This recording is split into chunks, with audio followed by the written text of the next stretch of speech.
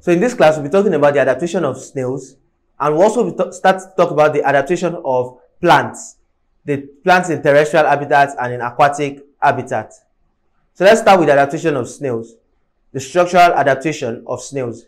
Now, snails possess a calcareous shell to avoid desiccation. They have shells that prevent loss of water, and also those shells help to protect them from danger. Another adaptation that a snail possesses is it secretes mucus to survive period of unfavorable conditions. So that mucus encloses or covers up the snail to survive hot or dry conditions. Now, this process by which the snail goes into a state of rest or covers up itself to survive an unfavorable dry or hot condition is called estivation. Another structural adaptation of the snail is the possession of muscular foot for movement. Another one is the presence of oculiferous tentacles for sight and sensitivity. The tentacles are what the snail uses to see. So these tentacles are specialized to see, unlike in some other organisms like the octopus. The octopus tentacles are not oculiferous, but snail's tentacles are oculiferous for sight and sensitivity. Now let's talk about the plants now, the different adaptation that a plant has to the different habitats. Let's talk about the different types of plants we have. We have two major types of plants. We have the mesophytes and the hydrophytes.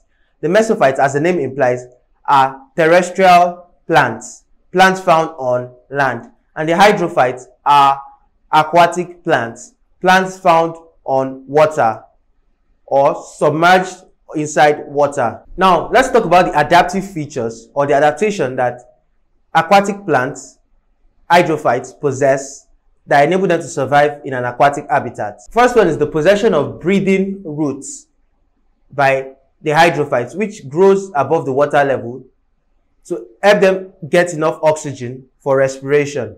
So aquatic plants possess breathing roots that enable them to tap oxygen from above the water level. Another adaptation of the aquatic plants is the possession of large air cavities called parenchyma that serve as a means of buoyancy and also for storing of gases for respiration. Another adaptation of aquatic plants is the possession of photosynthetic materials and chloroplasts that make use of less light in the water for photosynthesis, because the light that is penetrating into the water is limited. So aquatic plants possess a specific kind of chloroplast that makes use of less light for photosynthesis. Another adaptation of aquatic plants, the hydrophytes, is the possession of hairy leaves and thin waxy cuticle to repel rain and extra water that they do not need.